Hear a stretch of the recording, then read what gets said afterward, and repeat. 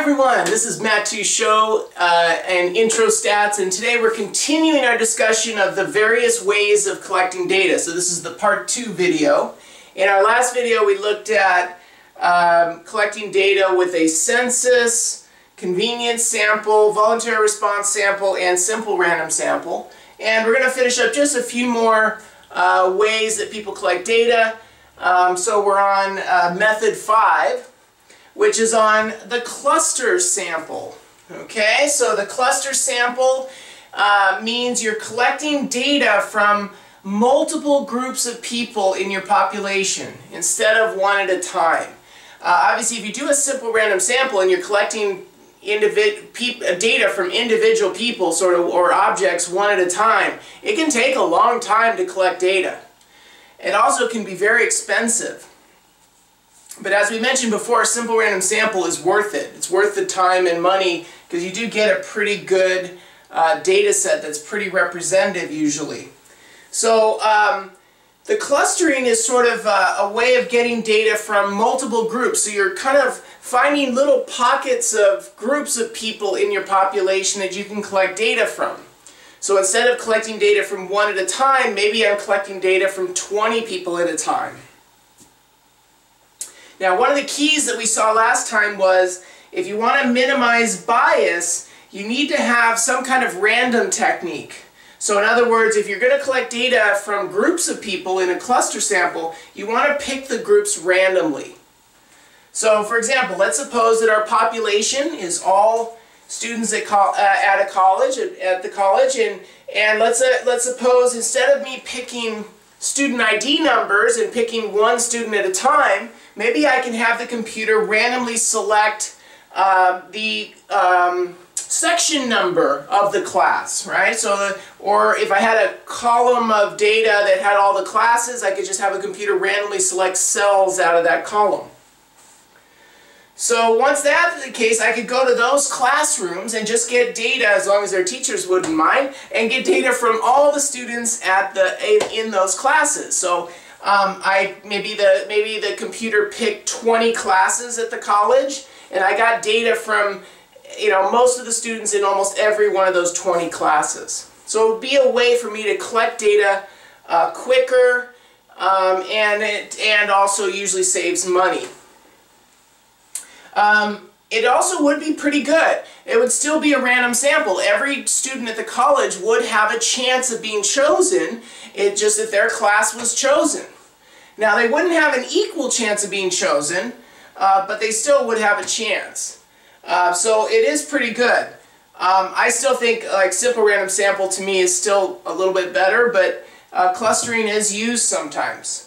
Now, what if I didn't choose the groups randomly? What if instead of me picking classes randomly with a computer, what if I just selected, I don't know, the 5 or 6 classes that I teach, right? Well, it's still clustering. I'm still getting data from groups of students, but it wouldn't be very good, right? Now not every student at the college has a chance of being chosen. And I've almost kind of taken clustering and convenience and kind of smashed them together, right? I've done something very convenient for me. It's very easy for me to get data from students that I actually teach and are in the physical class with. Okay? So that's clustering sample. Now, one thing people do make a mistake is they think, remember, it should be multiple groups. I always get someone that says, well, I just went to one class and I got data from just the class that I'm in.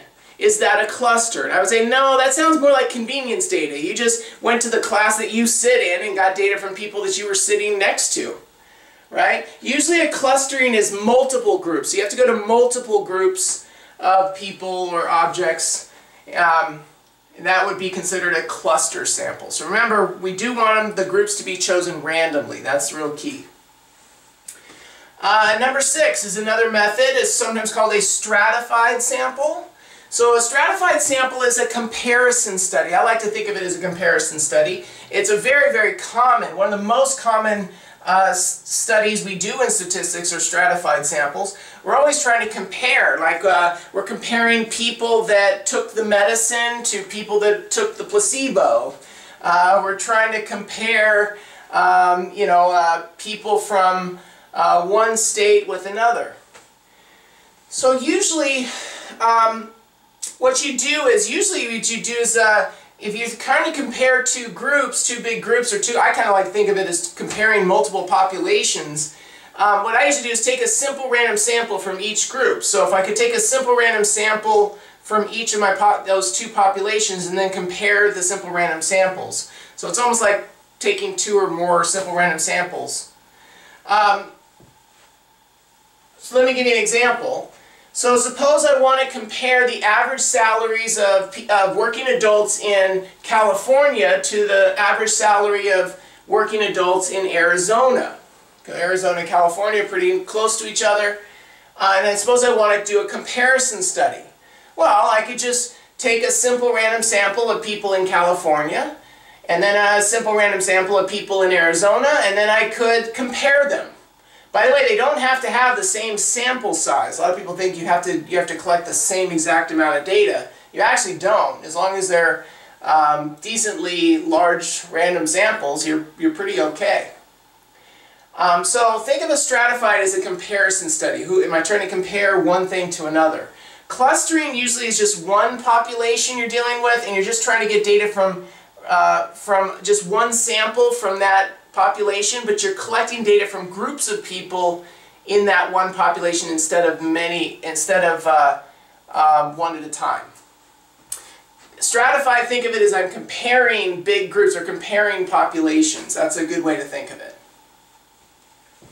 Now, if I don't choose, what if I just chose my friends, right? What if I chose my friends that live in California as my sample for California, and my friends that live in Arizona, and that's my sample for Arizona? Well, first of all, it wouldn't be good, right? It would be very biased. It would have a lot of bias. It wouldn't reflect California and Arizona very well. So again, the main thing to keep in mind, random minimizes bias. Doesn't totally eliminate it. We'll kind of get into that in our next video. We'll be talking about bias and other ways you can mess up data sets. But not random, usually you're going to have usually quite a bit of bias if you don't have a random sample. Okay? All right, let's look at the last one. So our last method is called systematic.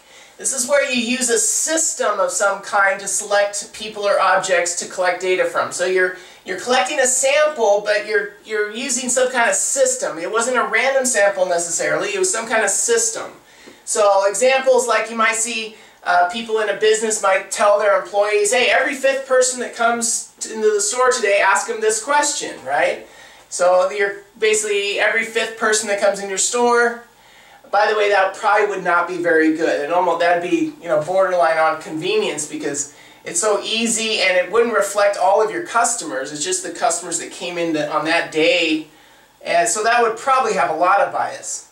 Actually, pretty good systematic would, if I had a list of my entire population, so like if I was looking at COC college students at my college, and I had a list of all their names, alphabetical list maybe, and then I just took every 50th person on the list, right? And maybe I did number 50, and then number 100, and then 150, and 200, and so on.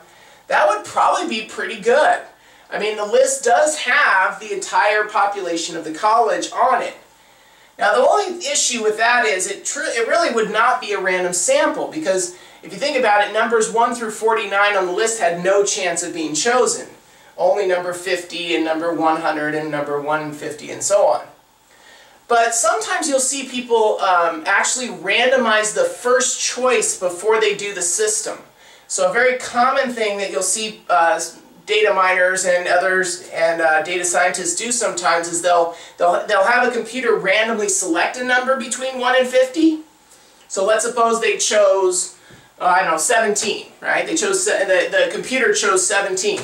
So they would go to the 17th person on the list, and then they would go every 50 from there. So they would go 17, 67, 117, 167, and so on, right? So they basically have a random choice for the first choice only and then use their system after that. And that actually would be a random sample, because everybody on the population list would be chosen. In fact, it would be a simple random sample.